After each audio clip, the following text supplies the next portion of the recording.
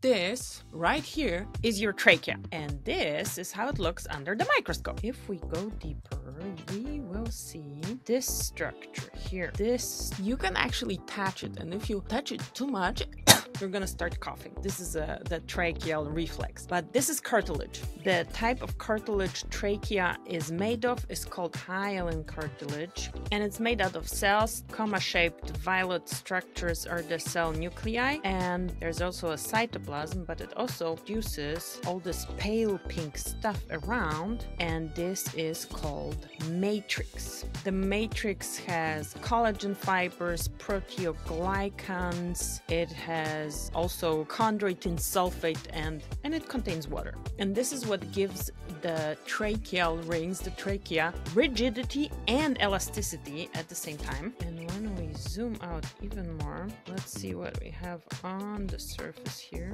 This here is connective tissue forming tunica adventitia. And of course, from the outside, this is covered with skin. And you can see the subcutaneous fat tissue, subcutaneous adipose tissue right here. So here on the surface would be our skin. So that was the trachea from the inside to the outside, and this is how air enters our lung. And I actually scanned this image with this microscope camera, Pathozoom from Smartin Media. So if you are interested in digitizing and sharing your microscopic slides with this little device, use the link in the description and you can reach out to me or to the Pathozoom team to get the proper demo and see what you could use it for. And I talk to you in the next video.